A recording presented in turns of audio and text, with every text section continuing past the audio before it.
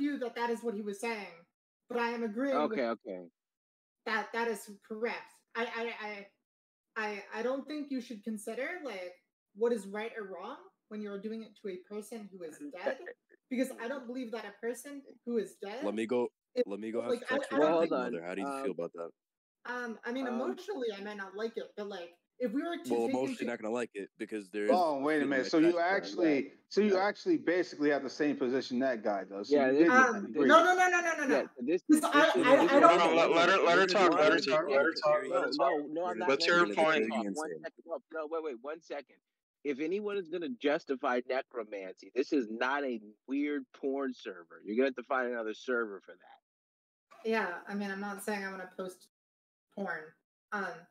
What I'm saying is when you start to consider, but here's the problem. Okay, go ahead.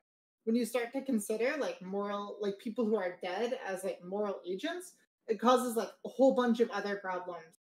And why is necrophilia illegal? Was there not a moral agent attached to it not so long ago? Yeah, definitely. It wasn't always just a piece of wood. There was a person there. Could have been yesterday. Okay, but like, you realize that there are like... It's not just okay. There are like 10 times the amount of dead people as there are like living people, and we don't like treat them the same way we treat people who are alive, right? They're buried. All right, 1 second. Let me just say one last thing. I mean, I don't think it would be. I don't think it would. What? Okay, can you guys hear me? Is my mic messing up? Yeah, we can hear you. Okay, great. The reason this is important that we're not gonna we can debate the issue, but when it becomes people are justifying and they're really trying to justify necromancy, that's something that sounds like a private discussion. But what happens is atheists and foolish people are here start to report or server for just ridiculous topics. Yeah. And so we're not gonna begin to justify necromancy. If you believe that, DM someone, and that'll be something you can debate there. Hey, okay. DM me that. I'm not debating that specifically. I'm just saying I don't think we should take like the wants and needs of dead people into account. Are you going to form an argument about abortion? We're going to stay. No, the point was simple: is if one is going to justify abortion due to the lack of consciousness, then how far are they willing to take the lack of consciousness argument? And now it's just an example to expose the fallacy in that reasoning, but this person wanted to take it even farther than that and was literally justifying the garbage. I mean, how much of an insane person do you have to be to justify that? What I'm saying is I don't think that you guys take into account like dead people as moral agents either.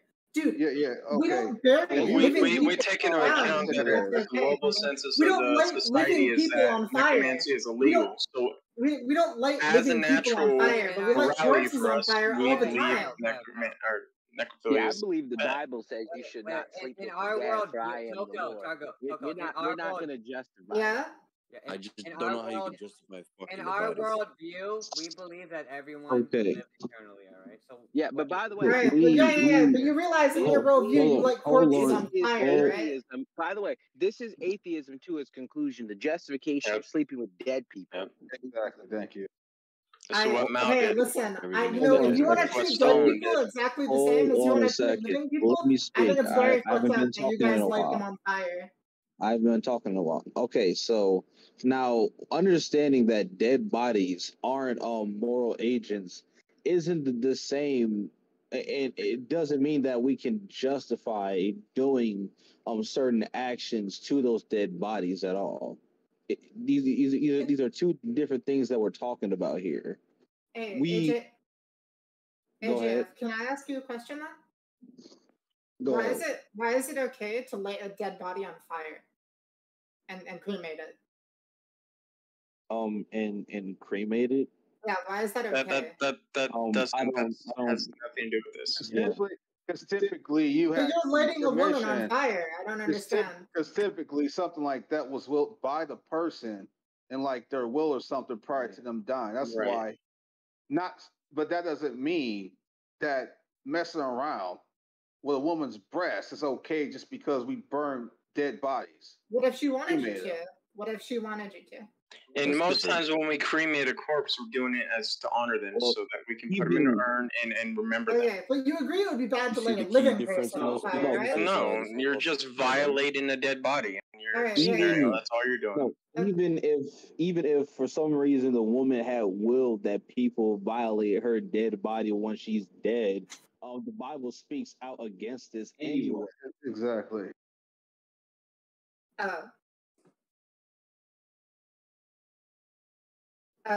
Yeah, all right. I didn't realize, like, whenever we started to, like, push through something, you're just gonna go back to the Bible, so I'm gonna head out. It was the Bible and God is the ultimate moral authority. Everyone. I'm gonna exit quietly. I'm gonna have to block this person because